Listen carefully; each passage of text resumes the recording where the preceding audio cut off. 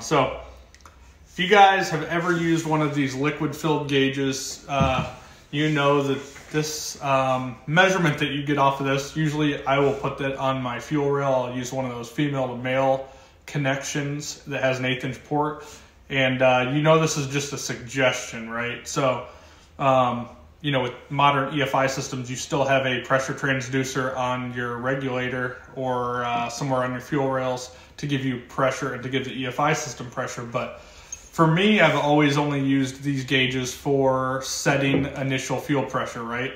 So if I'm starting a car up and I don't have anybody around and I'm trying to run the fuel pump, set the pressure and all that stuff, I'll just put one of these on so I can always have a reference to see where things are at. And then if things start going bad, at least I know I'm like, well, it's off by 25 PSI, something's wrong. Aeromotive just came out with, well, I think they've actually had this for a while, but I honestly have never even stocked one or used one.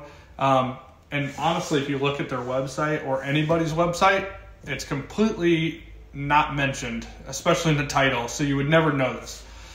So these little gauges that you screw in with an 1/8 inch port, they are oil filled. And what does oil do when it gets hot? It expands. What happens when oil expands in a sealed piece? It creates pressure. Pressure is going to offset this gauge and make it read incorrectly. So what Aeromotive did is they added this little pressure relief valve. So, when you're going to set fuel pressure or check fuel pressure, it's as simple as pushing this little valve and you will physically see the pressure go from, say, like 65 down to 58 where you set it, or 55 down to 43, or whatever the number is. Every time you get underneath of the car or get in the engine bay, it doesn't matter if this is mounted on a regulator or a fuel rail or whatever, just the ambient temperature of the engine or the engine bay is going to heat that fluid up, that oil, and it's going to make it read incorrectly. And all of these brands make these oil-filled gauges. The oil is so that the gauge will actually survive the vibration and everything, but the oil creates another issue, and that means it reads incorrectly. So simple little product. It's $42 on our website. We keep them in stock. Like I said, normal 1/8 inch NPT. And it just gives you the ability, every time you want to check fuel pressure, you just push that button, releases air, kind of like the valve stem on your tire, and equalizes everything out so it actually reads correctly. The other thing I wanted to show you guys is the new Extreme Series regulator from Aeromotive. This has been out for a while. It is their new version, and they have it in a 5 gallon a minute flow and in a 7 to 26 gallon a minute flow. And what that means is that you guys need to stop using that big old 10-foot long regulator. That's an old version of the regulator.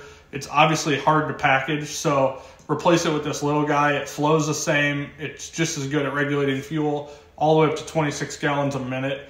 And fuel pressure regulators on big fuel flow systems, if you didn't know, they're a little bit deceiving, because even though this is a 7 to 26 gallon a minute regulator, it's not going to flow 26 gallons a minute if it's not being used. So if you oversize your fuel pump by a bazillion gallons per minute, this thing isn't just going to get rid of it and take care of it on its own. So neither will the big one that's 10 foot long. Basically, I think the design behind that was they didn't have a spring package that was accurate or good. But this is a new compact version. 13132 is the big one that goes 7 to 26 gallons a minute, and then 13134 is the smaller one that goes with like a 5 gallon a minute pump. So definitely take a look at this sucker. It's Aeromotive. They stand behind their product, and these things are definitely nicer than the cheapo ones that you'll find on the market.